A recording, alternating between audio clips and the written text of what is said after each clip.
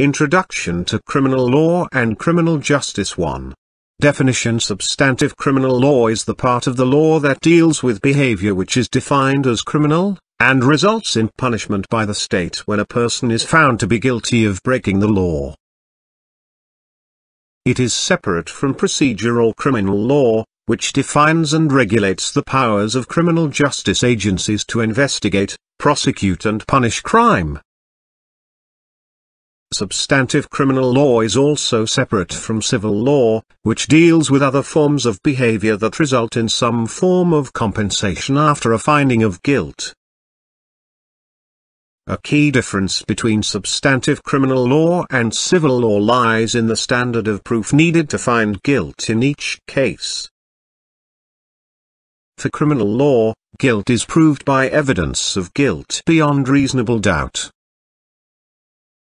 For civil law, guilt is proved by evidence of guilt on the balance of probabilities, which requires a lower standard of proof, and therefore less evidence indicating guilt, than proof beyond reasonable doubt. The defendant in a criminal case is innocent until the police and prosecutors have enough evidence to prove beyond reasonable doubt in court that he is guilty of all the different elements of the criminal charges brought against him. This means that they will have to prove the guilty conduct specified by the definition of the offense, and also the guilty state of mind which is specified. Related to the rule regarding the burden of proof is the principle of the rule of law, which is equally fundamental to understanding criminal law and criminal justice. Under the rule of law, no one can be punished unless they have breached the law as it is clearly and currently defined, and they have been warned that the conduct they have been accused of is criminal. The breach is proved in a court of law and everyone is subject to the rule of law, unless special status is given by the law itself. 2. Sources of criminal law. Criminal law in some countries, under the rule of law, comes from three main sources. The first is known as common law. This is law which is made and developed by judges when they decide cases, in line with the rules on precedent. Precedent means that a particular court has to follow an earlier court's decision which is based on the same law and the same facts as the case it is currently deciding, and which was made at a higher court level or at the same level as itself, but it does not have to follow decisions made at lower levels. The second source of criminal law is known as statute law. This is law which is created by Parliament, and implemented in the form of Acts of Parliament, or statutes. Statute law is often used to decriminalize old offenses, create new offenses, redefine or change criminal offenses which already exist, or bring together old pieces of legislation on the same topic. The third source of law is law which is developed from the obligation of substantive criminal law to comply with European human rights law as contained in the European Convention on Human Rights. 3. The purpose of criminal law.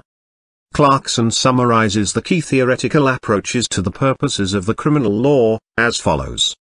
Idiaris is the a law and economics approach, which states that the criminal law is that to deter economically inefficient acts which do not help the economy, and regulate such behavior, given that individual offenders choose to commit crime of their own free will.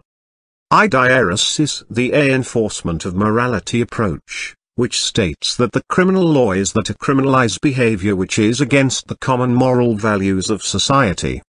Idiaris is the a paternalistic approach, which states that the criminal law is that to prevent behavior which causes harm either to offenders themselves, or to others. Idiaris is the a liberal approach, which states that the criminal law is there only to prevent harm caused by offenders to others. Idiaris is the a radical approach, which states that the criminal law is there to protect the interests of the powerful in society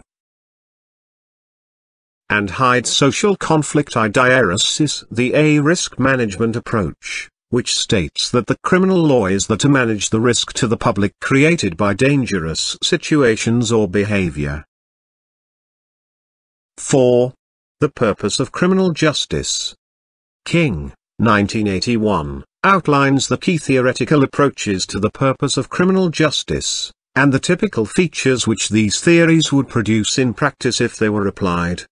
The due process model, shown by equality between the defense and the prosecution in the process, rules protecting the defendant against error or abuse of power, and the presumption of defendant's innocence until they are proven guilty.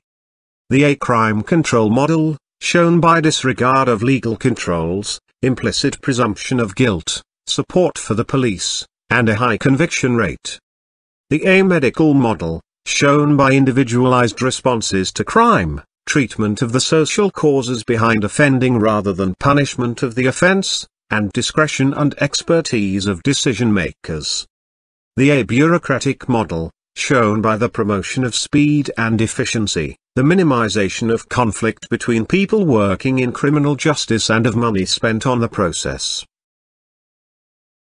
And the importance of and acceptance of records.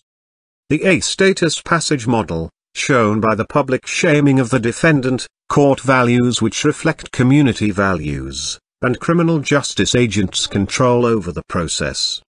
The power model, shown by the reinforcement of class values through criminal justice, the deliberate alienation and suppression of the defendant, the presence of paradoxes and contradictions between the rhetoric and the performance of criminal justice, and the ignorance of social harm caused by inequality in society.